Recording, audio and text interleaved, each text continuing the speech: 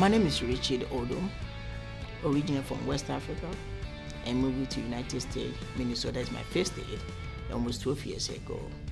I've been in Morris Packaging for almost a year now.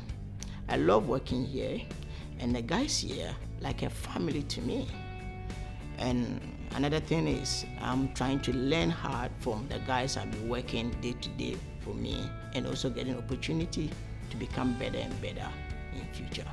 When you are working with the operators, because I work with so many guys in operators, everybody have different way of dealing with things in the work order procedures. So you have to, get used to the person you have been working with, and you deal with the issue on the ground. You have to prepare yourself for 12 hours or maybe beyond, So that's what the work requires here, and I love to do that.